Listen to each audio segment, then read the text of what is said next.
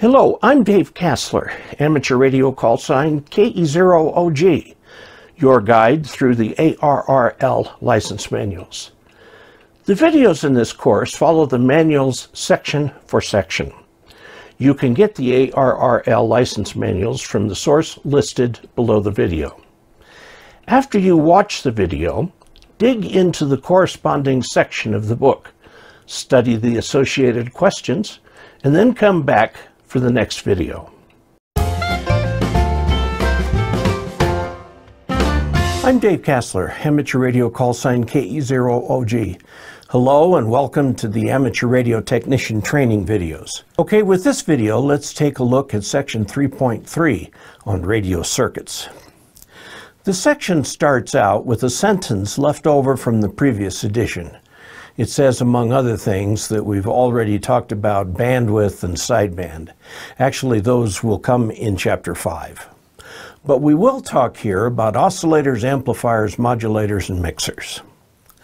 The conceptual leap in this section is simply the block diagram. The block diagram uses boxes to indicate various functions that can be done. Usually, a block diagram has defined inputs and outputs. Block diagrams can be at any level of abstraction that you want. For example, in section 2.2, a block represented an entire transmitter.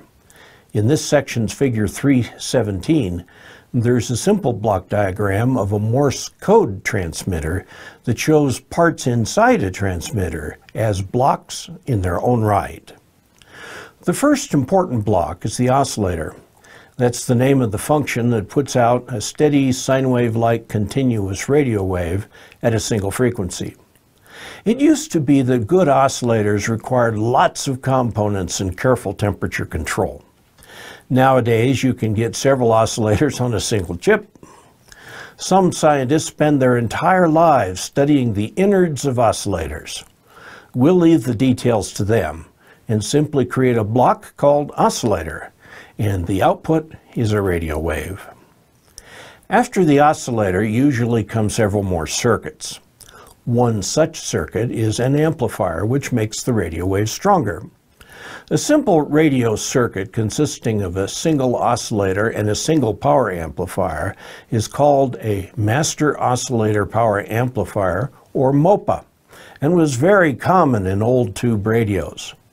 Modern radios don't incorporate expensive tubes, but rather cheap integrated circuits, and so at the same time can be more complex and yet less expensive. By convention, the last amplifier stage before sending the signal to the antenna is the final amplifier. If it takes a couple steps to get the signal boosted enough, the final amplifier is the power amplifier, and the block just before it is the driver. Not all amplifiers are drivers, but all drivers are amplifiers. An ordinary continuous radio wave will sound like dead air on a radio. Nothing, no signal, just a blank. However, we can modulate a signal or information onto the radio wave in a variety of ways. That way, in an appropriate receiver for that form of modulation, you get the signal, meaning what you want to hear. The basic radio wave that carries the modulated information is called, appropriately enough, a carrier. The signal waveform, say, for example, your voice, changes the carrier in some fashion so that at the receiving end, the signal can be extracted and sent to, for example, a loudspeaker. Just to be clear, the signal is what you want to hear, and noise is what comes through that you don't want to hear. We'll discuss modulation techniques in Chapter 5. One last type of function is the mixer. Now this is quite different from this type of mixer, which actually just adds audio signals together. A radio mixer is a device that multiplies two signals together to create two new frequencies. If the inputs are frequency 1 and frequency 2, the output consists of the original signals plus the sum of the frequencies 1 and 2 and the difference. While this sounds like a really complicated thing to do, it turns out to be quite simple.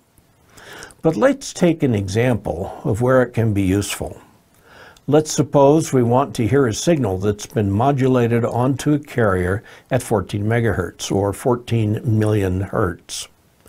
We combine that signal with one at 13 megahertz. The result is 14 plus 13 megahertz or 27 megahertz, and the other at 14 minus 13 megahertz or 1 megahertz. By the way, you should know this works on the transmit side too.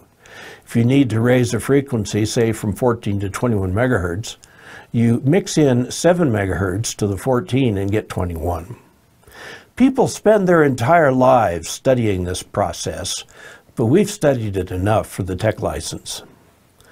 Be sure to share on social media that you're learning about ham radio. You may find several friends who are also doing the same. Thanks for following along with the videos and the book. After you've studied this section in the manual and are satisfied you understand the questions and their answers, come back here for the next video.